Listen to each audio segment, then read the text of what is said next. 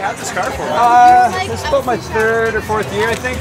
I've owned a lot of Accords and Preludes and stuff, but this one, This the one? This like this wife? is the one. Yeah, this is the one. This the wife? Yeah, this is the one. Forever? This is your forever car. Yeah, this is the one I wanted for a long time. So super. How long ago did you start collecting Hondas? 80. Let me think. 88. I probably got my first Honda. What was it? Honda Accord. It was a little 2-door. Yeah. And then I've had everything from Del Sols to Preludes to Accords, Civic, SIs. Every Prelude every year except for the first Prelude.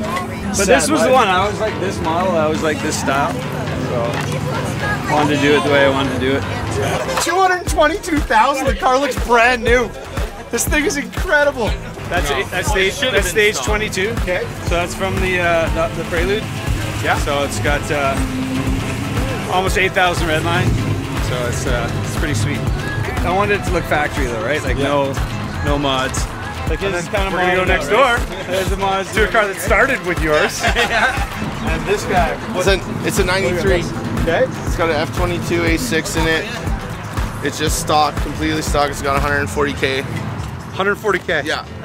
Oh, still new. So it's untouched. Still on its 2nd time in the belt. That's right. I have an H22 A1 in my garage right now, so I'm doing the swap as well, but I'll do it with turbo auto. Mine's auto. Oh, cool. Yeah.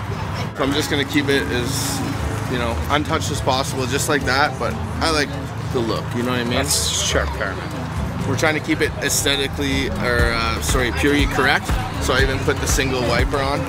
Okay. Because back in the 90s, that was one of those things you could do for free, and it looked dope, you know what I mean? Yeah. And then I got the hood risers. I know. Oh, that sticker's sick. Lowish. I got the detached. Go sit in mine. Mine's Go lowest. sit in yours? Mine's about 2 see inches if I off the fit. ground. I love the 90s, I know, the right? 90s square mirror. Everything, the dice, That's, everything, yo. Thank you so much to everybody who attended Wheaton Honda's inaugural tuner night. This is something we're going to do again. It's been a great success. Please reach out to us Facebook, Twitter, Instagram. Like the photos, share anything you took tonight. We'd love to see it and share it with everybody else.